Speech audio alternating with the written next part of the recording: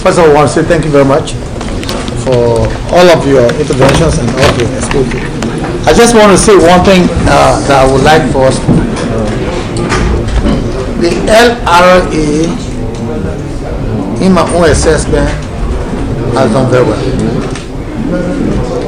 He says something that we need to take account of. We can't keep beating the same horse over and over and over and over. This is the Capitol building, and this is Capitol Hill in the Liberian capital, Monrovia. I, Deputy King-Sackie, Deputy Commissioner General, Technical Affairs. Do hereby swear That the testimony I'm about to give and to my recollection is the truth and nothing but the truth. So help me God.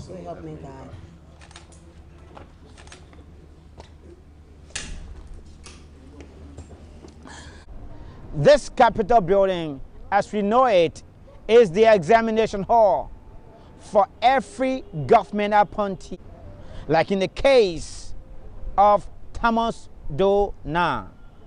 He's just been appointed by the President of Liberia, Dr. George Manawia, as the Commissioner General Designate for the Liberia Revenue Authority.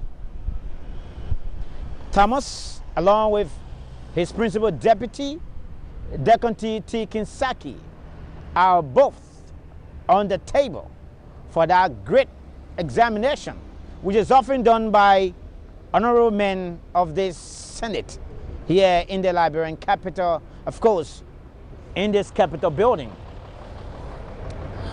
This is just one of many confirmations that go on within this city, and of course, here in the Capitol building. My name is Thomas Doe-Nah. I was born to the union of Athanasius T. Nah Sr. and Susanna Cummins in Tapeta, Nima County.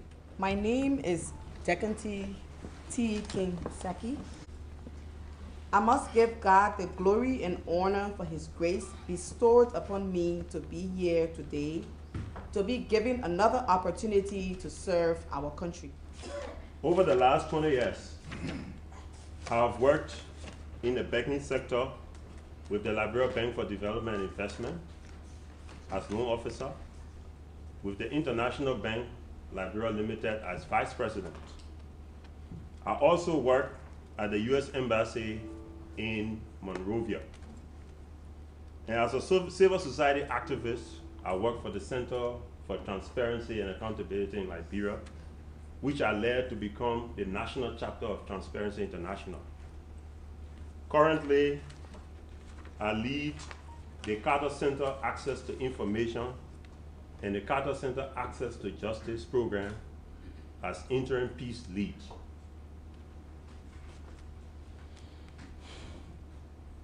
At all these institutions, honorable senators, I engaged with issues that mattered more to our country, working to give loans to small businesses and ensuring that citizens got funds from relations through money grant. I was at the heart of the resuscitation of the governance structure in Liberia through the instrumentality of multi-partner initiatives such as the LRA CG and the Governance Management Economic Program, GMAP, where I represented the United States Embassy. And those two multi-partner organizations were established to recalibrate governance structures that had become dysfunctional because of entrenched vested interests and mismanagement. My work in center touched so many areas. Natural resources. Many times I was called to plenary to interact around different issues, passage of several legislations, different acts, the Public Financial Management Act, the LRA CG Act, the Access to Information Act. So I was a mainstay in this chamber, both at the legislature and in the Senate. So the issues that I dealt with at Central also dealt with the issue of fiscal management. but most importantly, I was at the heart of fighting corruption. Our appointment by His Excellency Dr. George Manawia is a demonstration of our commitment to public service and achieving the development goals of our country. Today, I have returned to the capital before this same committee, seeking your confirmation again for my reappointment to the position of Deputy Commissioner General for Technical Affairs of the Liberia Revenue Authority.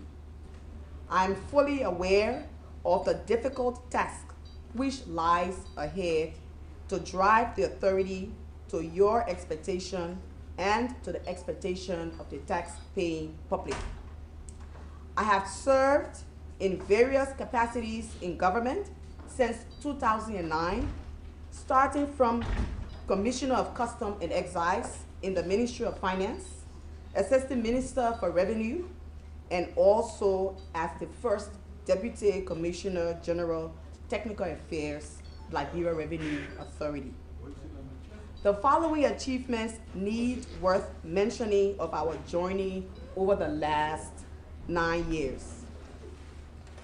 We led the institutional startup and the strategic visioning under the leadership of the first Commissioner General, Mr. Frida Tamba, as a member of the first executive management team of the newly established LRA since 2014. We accomplished the development of a 5-year corporate strategic plan, which implementation commenced in 2016-2017 fiscal year, that clearly articulated 4 strategic goals to be attained. We led the introduction of direct transfer payments, mobile money, and electronic filing into tax administration in Liberia. Today, 100% of all our large taxpayers are paying taxes via direct transfer payments. We also led the reform of customs administration in Liberia from 2009 to 2012, and it resulted in the re-engineering of the customs business processes and procedures. We were able to transition from a manual environment to a fully automated customs operation at 3 ports that accounted for approximately 95% of trade into and out of Liberia. This resulted in customs revenue increasing from 2009 by 109%. The development and implementation of a 3-year customs modernization strategy, the revitalization of the post-clearance audit, and the introduction of custom compliance and enforcement program to include risk management, intelligence, and anti-smuggling operations are but a few of our successes as Commissioner of Customs. We also represented the West African region at the Policy Commission of the WCO for 2 years. We participated in Liberia's negotiation with the World Trade Organization as a member of the country's delegation, and we led the negotiations on eternal taxes. Liberia became a member of the WTO in December 2015. Honorable Senators, as the government embarks upon its pro-poor agenda for prosperity and development, as well as the attainment of the Sustainable Development Goals, it is imperative that the government of Liberia develops and implements a domestic resource mobilization strategy that will seek to broaden the tax base, control tax expenditure, implement an integrated tax administration system, invest in sectors with strong tax contribution potential, and overall increase the resource generation capacity and capability of the government. Also, the LRA administration will ensure that the completion of the implementation of the 5-year corporate strategic plan with its 4 cardinal goals of administering revenue legislation in an efficient, fair, and transparent manner, maximizing voluntary compliance, building an effective institution at all levels through excellence in leadership, accountability, technical and real infrastructure capacities, and transforming revenue administration by utilizing effective information and communication technologies is a team. Amongst the many outcomes of this corporate strategic plan is to ensure that the professional and technical capacities of the tax administration is kept at a level that will guarantee the provision of the best services our taxpayers require and deserve. Honorable members of the Senate, in addition to my many years of experience in customs and tax administration in Liberia, please be assured that I possess the requisite academic credentials to assist the Commissioner General of the LRA in surmounting the Herculean task which is ahead of us. For Mr. Nah, coming from student politics into activism, banking, and then of course going into the diplomatic circle, if may say, has got to be well informed about the different formalities that one has to go through here in front of senators. Decontee T, King-Sackie, for her part, has been at the LRA. So she's pretty much accurate of what to expect. Knowing the two people is indicative of their own performance at the LRA. So we laid out before the Senate Committee on Ways, Means and Finance and Budget some of our own ideas, you know, as to how we can take the LRA to another level. And one of the key emphasis, you know, we made is the extent to which we can expand the revenue base.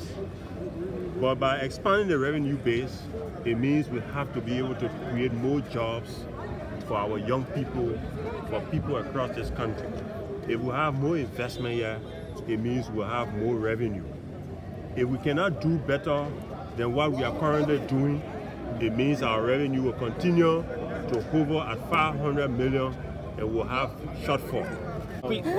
What could you say could be your own call on the senators? I thought there could be ambassadors in bringing investors in concerning what can they do to bring investors or create jobs and make so there are more income from every sector of our own society. Yeah, well, you know, that was what I talked when you heard me when I talked about the triangulation of our processes, right? The LRA will have to engage with customers. Okay. In the customer bracket, we talk about businesses and we talk about citizens, right? On the other side is our interaction with different government functionaries, whether it's the legislature, and we talk about the legislature enacting laws. And then the judiciary, for them to educate cases where people are trying to evade taxes expeditiously. So we have to be able to engage in ways that will cause every one of us to feel satisfied. And it requires more work. You remember when I talked about tourism, for instance? You know, I try to clarify in the simplest terms for us to understand where we have to take our country. The other people are doing it, and I don't think it's magic. Pushing for good and better tax administration is their main mandate. And of course, domestic resource mobilization, which is the latest effort by the government, previously by the past government, and this government has to push it. With all the kind of utterances, we have the conviction that the two people, Thomas Doe-Nah, Decontee T, King-Sackie, and the rest of our commissioners that will be coming on board to help Liberia in its efforts for taxes and revenues generation from Liberia. Let me address my attention to the newcomer. Mr. Commissioner General Designate, you come from a civil society environment. You've been associated with a lot of these agencies involved with highlighting corruption, ensuring transparency in the society, to put it in one term. Now, you have now been given a political appointment.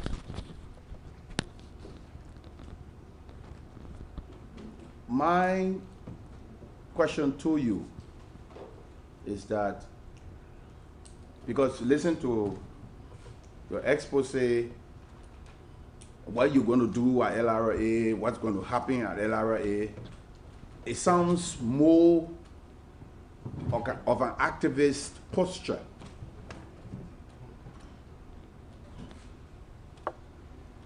Are you prepared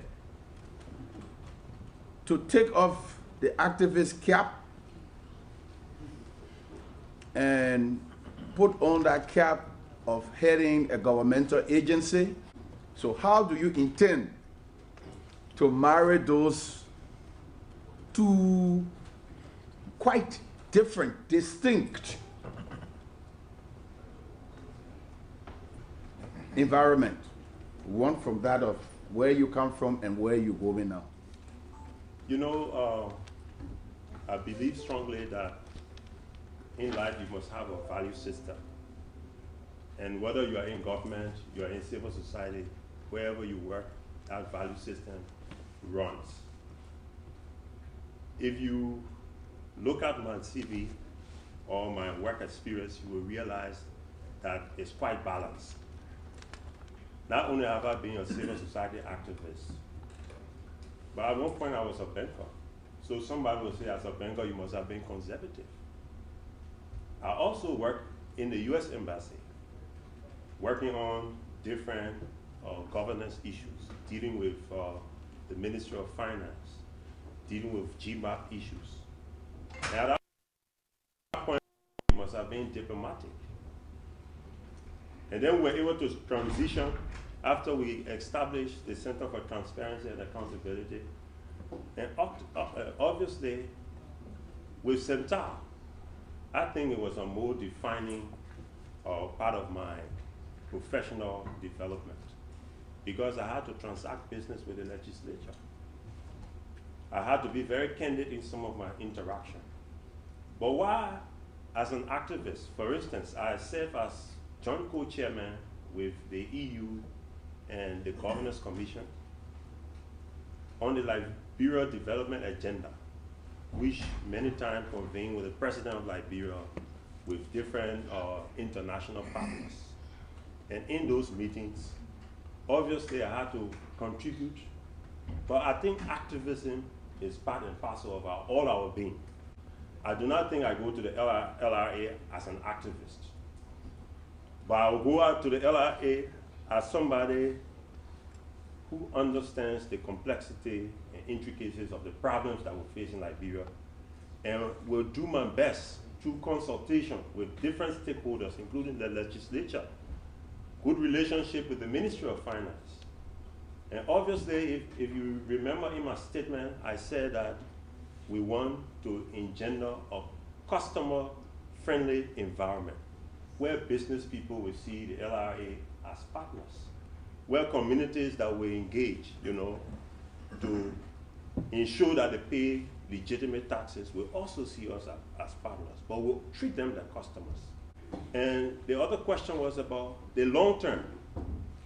I think in terms of long-term planning, I'm not going to the LRA with my own plan in my hand. I think there are other plans, and like I said, they have a fantastic staff base.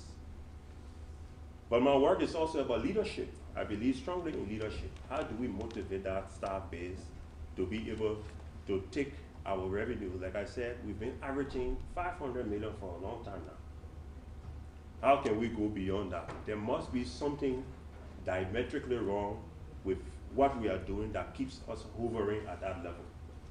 So I think that's the kind of leadership we have to bring. Right now, our economy, in terms of short-term ideas, our economy is not the best. Well, I mean, it's definitely not the best. And I know it's going to be tasking to be able to achieve some of the resources required for our country.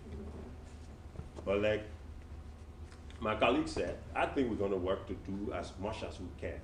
For instance, we have to be very innovative and strategic about, for instance, expanding revenue in real estate. Why aren't people paying the real estate taxes? Well, I mean, I could elaborate on some of the ideas if you don't mind.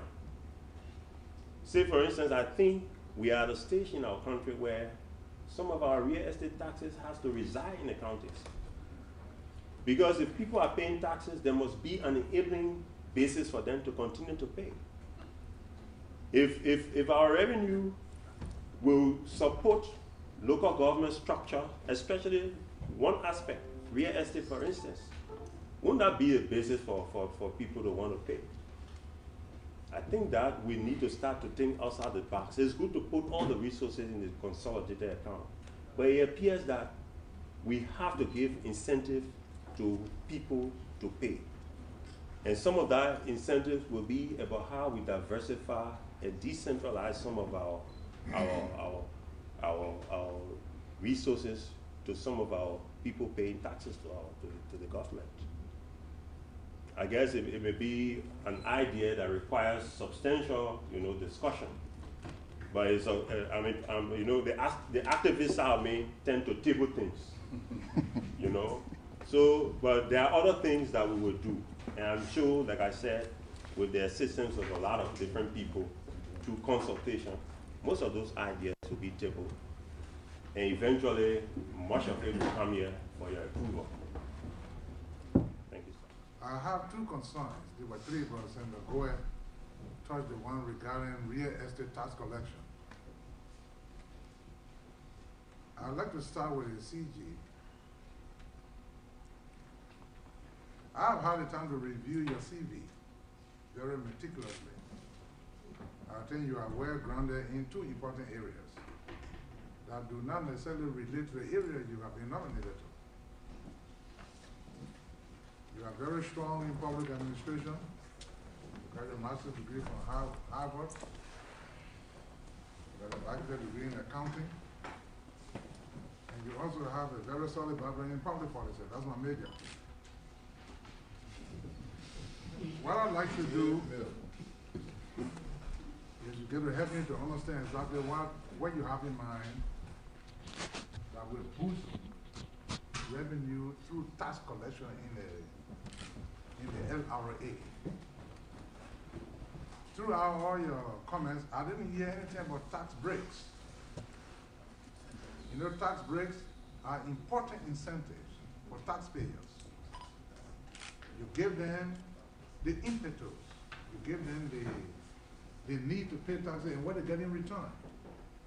And I think the last few months, or maybe the last year of President Selly's administration, she tested out a free port. People whose containers were there for months and they were about to be auctioned. And she slashed the cost by half and people started running to pay their taxes. I'm more interested in your background in revenue, your training in revenue. Yes, you are trained in accounting. You're a public administrator, you're a policy person. I agree. But revenue is where you are going to.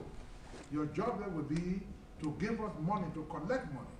I don't see that as part of your CV yet as a strength that will give me the certainty that you will do well. I think you talk about breaks, but in my conversation, you heard me talk about incentives. And I think you mentioned both. So incentives can be breaks at times. So the extent to which we can use incentives, amnesty, and different variations to encourage people to pay their taxes, we will do that. But you're also aware that it's a process. It's not all that we think happens. There's a lot of different, political economy issues and different, analysis that's required. But definitely, we are committed to anything that will ensure that we increase our revenue. So breaks and taxes, those are things we'll look into from time to time. Deputy, You have been at LRA for a long time. Again, you've been re-nominated. What are the ideas that you are bringing forth that weren't there before? Thank you. What new is being brought to the table? Many a times, it may not be necessary to reinvent the wheels. What will be required will be how do you innovate and make what you're doing more effective and efficient.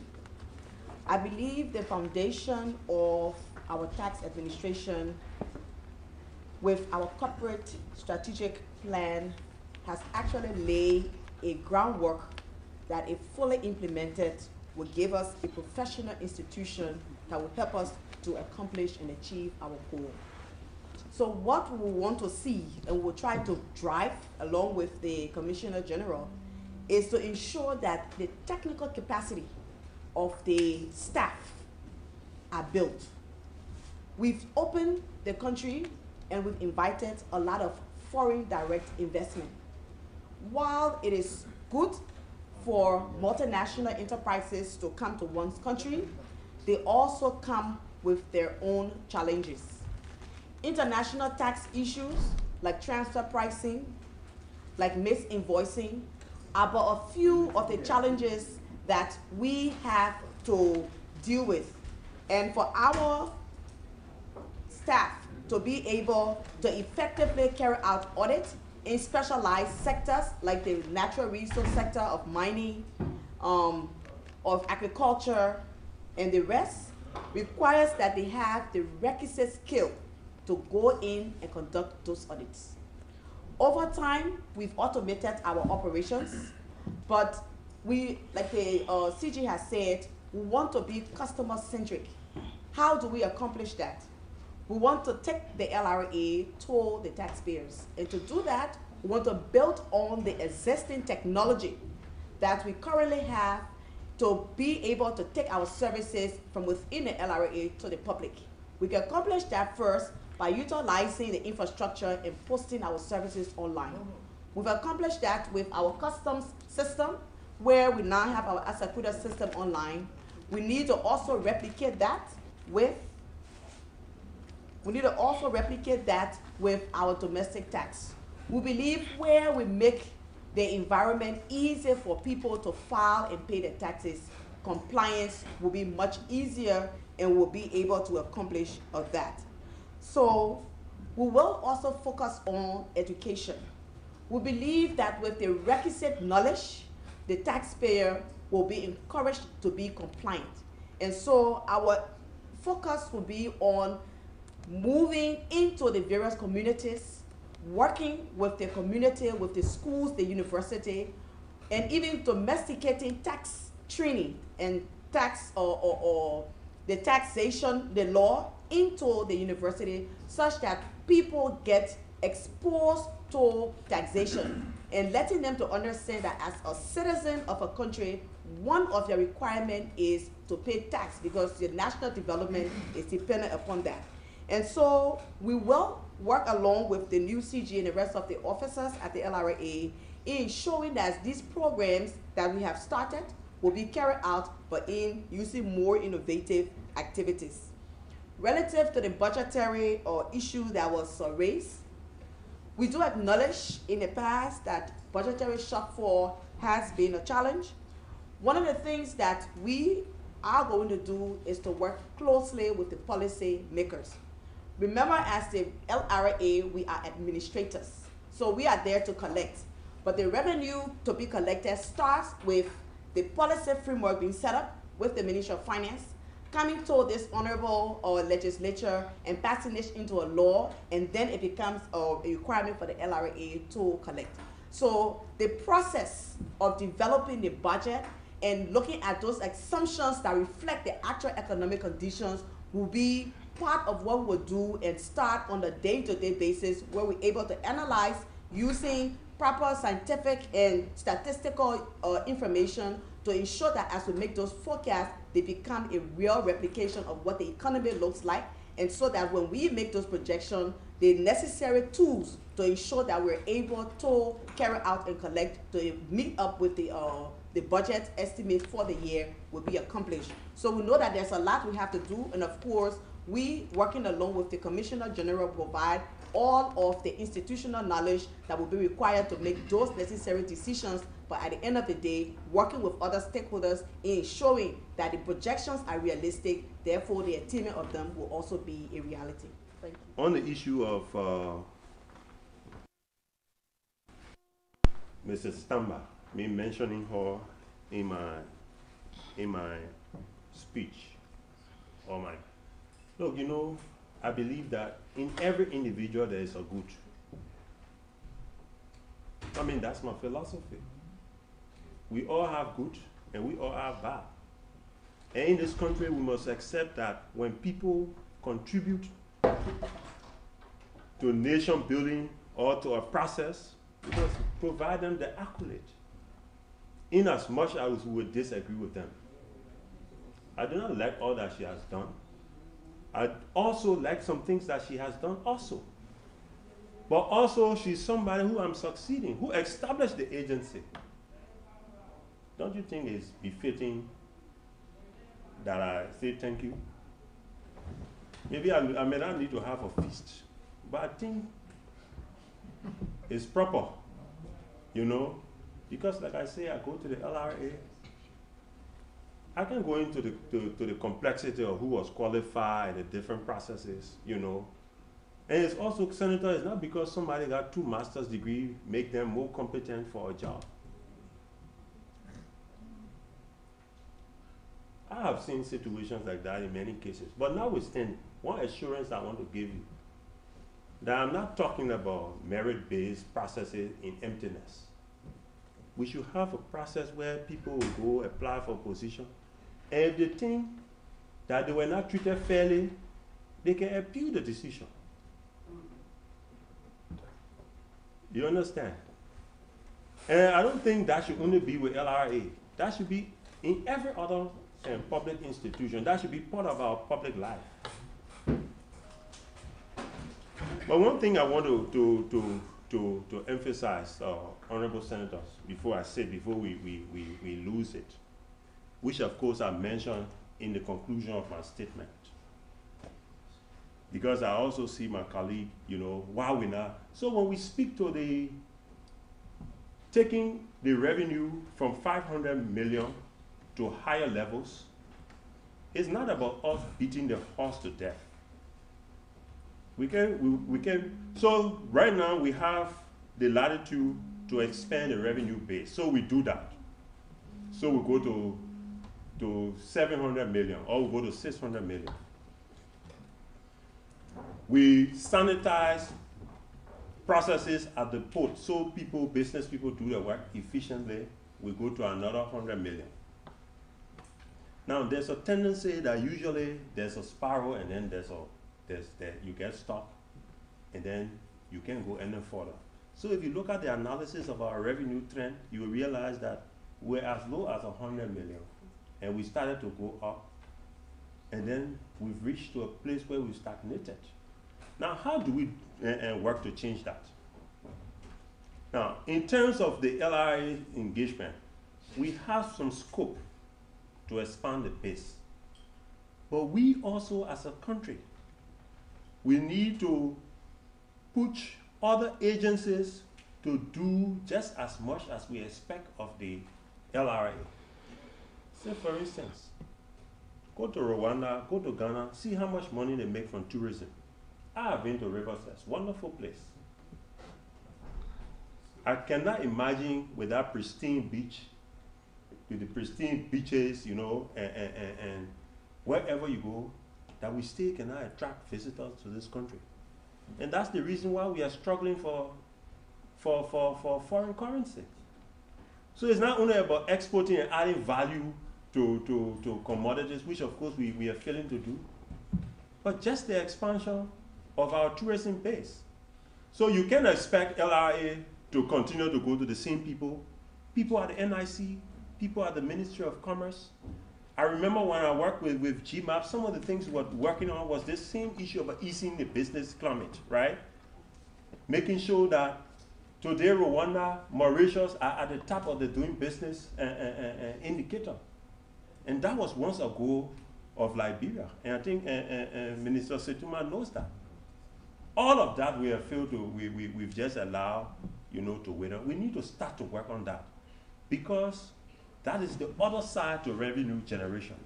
We have to attract more foreign direct investment here.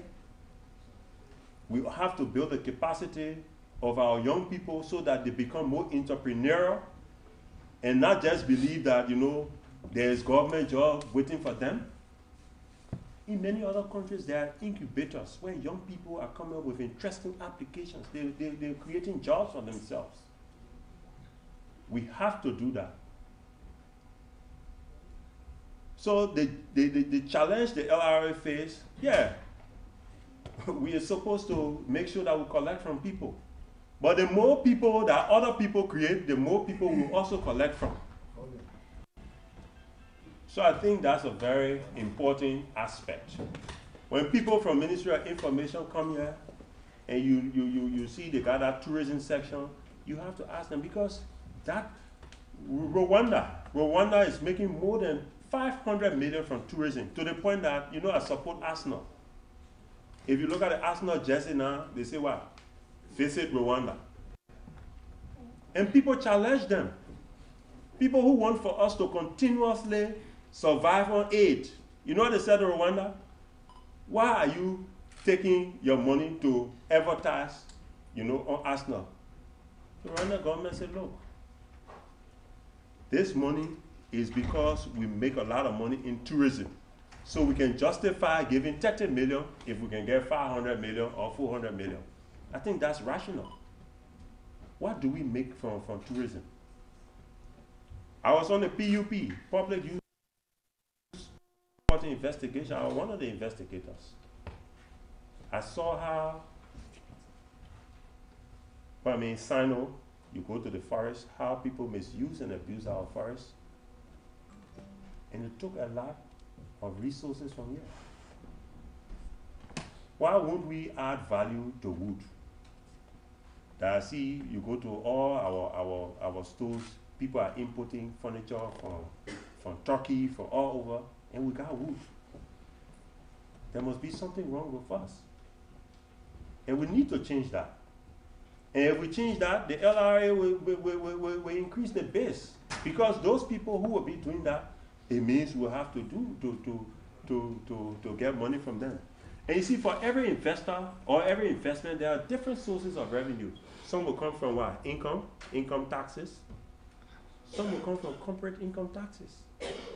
Different levies, social security benefits. So we need to do more. A lot of our neighbors and our other countries are stepping up. So we need to step up. And that's the challenge we have. But one good thing I can say when I talk about triangulation, it means we're not just going to sit down to the LRA NMO and allow people to sleep on the other side, and we're just trying to beat the rest of the country and the people to collect. We got to highlight and say, look, y'all got to do something. Y'all got to do your work too. So it's a process that we envisage, that we're not just going to say, you know, we're just supposed to collect. We got to say, look, you got to create something for us to collect. And that's why the cordiality in our approach to you all, to our approach to the Ministry of Finance, to the LR, the Ministry of Commerce, which is on our board, we will have these conversations. And I think we have to have them, or else the proposed agenda will not succeed.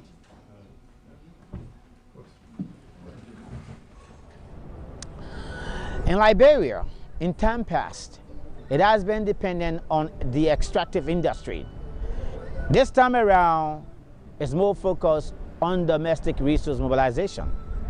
And to do that, there has to be serious tax information, tax inquiry, tax education, and tax marketing, which we are involved with. And basically, our advocacy is about Liberians themselves getting involved into paying their fair share of lawful revenues into the coffers of Mama Liberia. At the Capitol building, it has been all about the Liberia Revenue Authority, the LRA. And Thomas Doe-Nah and Decontee King-Sackie have been at the disposal of senators coming from a special committee. Policy is policy. So you guys got to make sure they go to your work along with the Ministry of Finance so they can have a good way of which we can make some projections and your own input to be able to volumize the taxations. They've been facing this special committee on ways, means, finance, and budgeting, going through the scrutiny that needed to be done to have them to be confirmed. A great confirmation hearing it has been. And I want to say, the hall, as we know it, is the last place before taking that seat, having been appointed by the president, like in the case of Thomas Doe-Nah and Decontee King-Sackie. But I thank you very much for all of your articulation. I think you guys are ready for this job, and let there be a signature wherein we'll continue to talk so we can put our little interventions as we go along. I hope we can create ourselves a situation where we continue to interact. They are going to join other commissioners at the LRA in performing that special tax administration that is so much of requisite to Liberia's growth, development, and rebuilding. From the Taxpayer Services Division and the Communications and Media and Public Affairs section at the LRA, this has been Alvin Jask. And thanks so much for having been there, and I'll see you next time.